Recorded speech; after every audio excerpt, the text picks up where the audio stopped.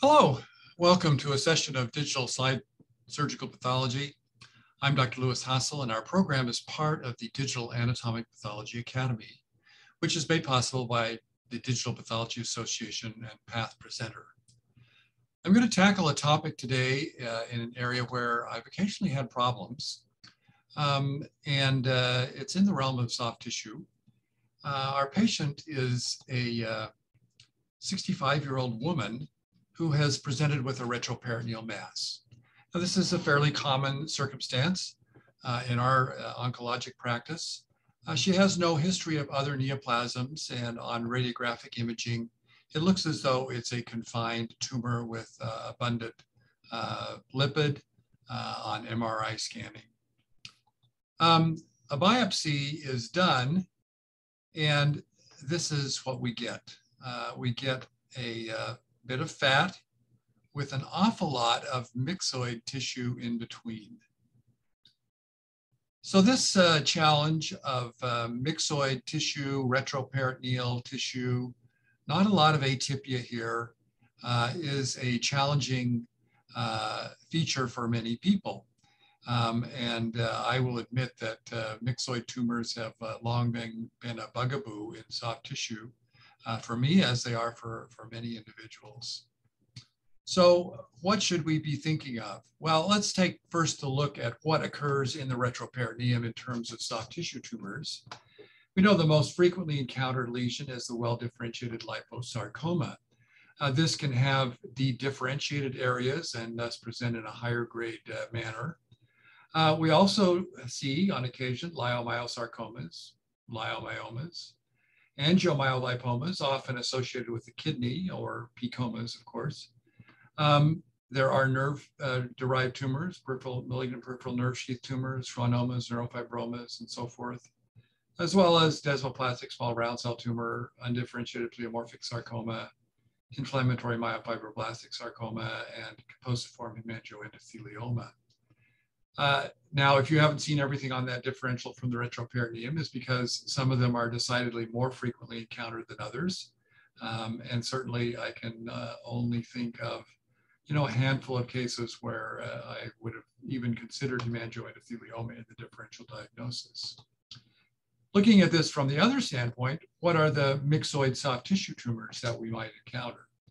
Well, myxoid leiomyosarcoma, that certainly can occur. It's an uncommon variant of leiomyosarcoma. Low-grade fibromyxoid sarcoma certainly has myxoid in the name, usually more superficial, not retroperitoneal, somewhat nodular in growth pattern.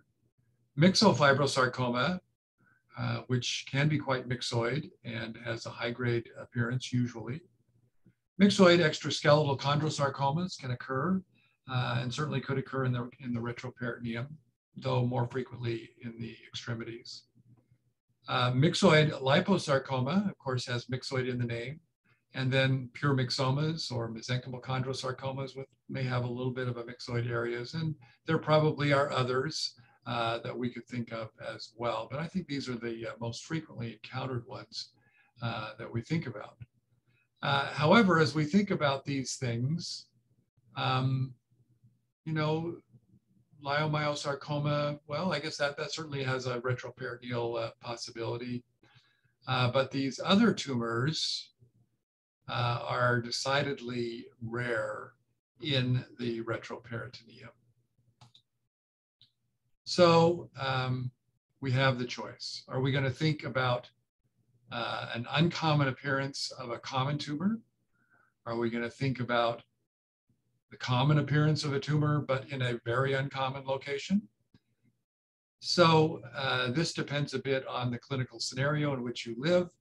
If you live in a referral center like ours, I mean, it may be a little bit more like the zoo, and so uncommon tumors, uncommon locations can occur. Even the uncommon appearance in an uncommon site occurs from time to time.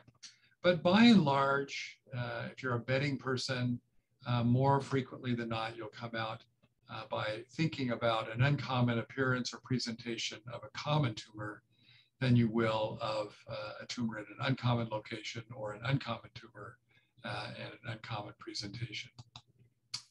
So this lesion was resected. And here we have a portion of the kidney, as you can see here. It's abutting that. And as we look at this tumor, we can see that there are some fibrous bands here. Now this slide represents only a small portion of the tumor, but I think as you can begin to see here, we do have some of these atypical stromal cells, such as you see here, within the fibrous septae that would lead us to consider or think more seriously about well-differentiated liposarcoma. These are the features that we tend to look for in these fibrous bands, maybe with a little atypia in the fat now and then, although that's not a reproducible finding. Here's another area, and again, we see a little bit of myxoid change here, but several atypical cells here in this fibrous tissue. Well, in fact, the majority of this tumor did not look as that slide did, but looked more like this, which certainly would explain our biopsy findings. So as we look at this, we see large nests, cohesive little cords of tumor with abundant myxoid tissue in between. This certainly is what we were seeing on our biopsy. A little bit of a vascular pattern and so forth here. So is this really a mixed, well-differentiated and myxoid liposarcoma? Is it a pure myxoid liposarcoma with just an atypical component? Or is this all, in fact, a well-differentiated liposarcoma with a myxoid change? The way to answer that in this case involved a little bit of immunohistochemistry and a fair bit of molecular testing, FISH testing, to look for the characteristic markers for these diseases, the two that we're thinking about here. So with well-differentiated liposarcoma, obviously we're looking for evidence of MDM2 amplification or rearrangement.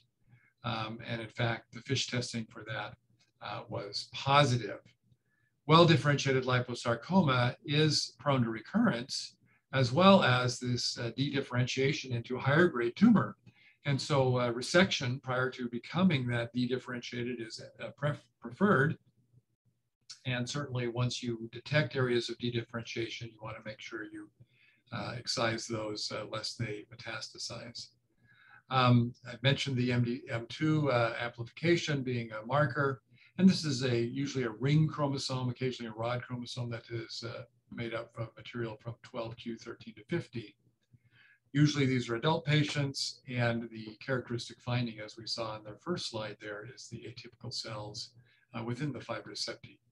There's a variety of subtypes. This would be kind of more the lipoma-like, although you can have very predominantly sclerotic fibrous types. You can get inflammatory types and mixed types as well. And occasionally you can get a kind of low-grade differentiation that results in a sort of appearance of a lipoleiomyosarcoma. We've seen that rarely in our practice here. And high-grade dedifferentiation is certainly more frequent. In addition to the molecular genetics FISH testing, sometimes P16 testing can be helpful, as in this case, which shows a nice, very strong uniform positivity within this myxoid component of the tumor. This would not be expected to be found in myxoid liposarcoma and can help early on to rule that out and guide your further pursuit of immunohistochemistry if need be. So just to think about the differential diagnosis in this lipomatous subtype, we've mentioned myxoid liposarcoma, which of course is negative for the MDM2 amplification, but that would generally have a FUS gene rearrangement. And typically this is not encountered in the retroperitoneum.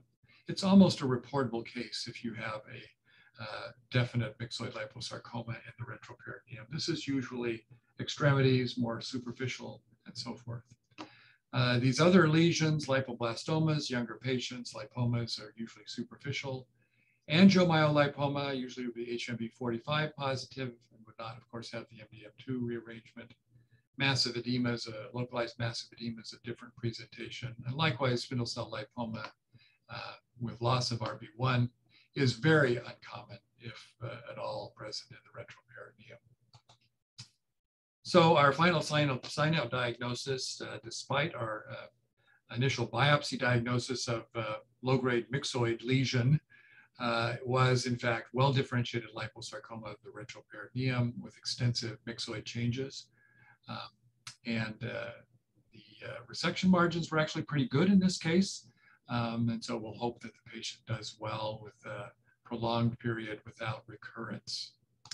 Well, that's today's case, and I hope that you enjoyed that. If you like this, please hit the subscribe button and share your comments. If there are things you have encountered in this differential or questions you have, please feel free to share them. We try to respond to those, and always appreciate your sharing this video with colleagues or friends who may have to deal with these questions as well. So until next time, thanks so much for joining me.